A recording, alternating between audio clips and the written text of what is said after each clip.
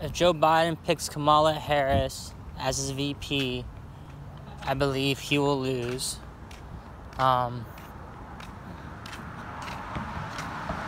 It's just he will lose progressive votes, I feel like, and he needs progressive votes to win. So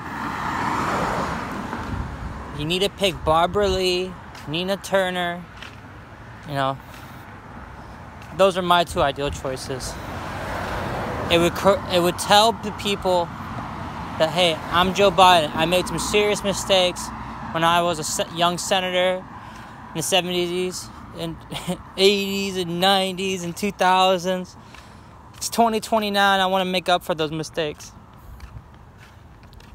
My successor, person who I want to be America's number 2, is what we should all strive to be like.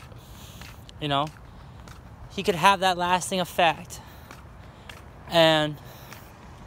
But Joe Biden, please pick Barbara Lee and Turner.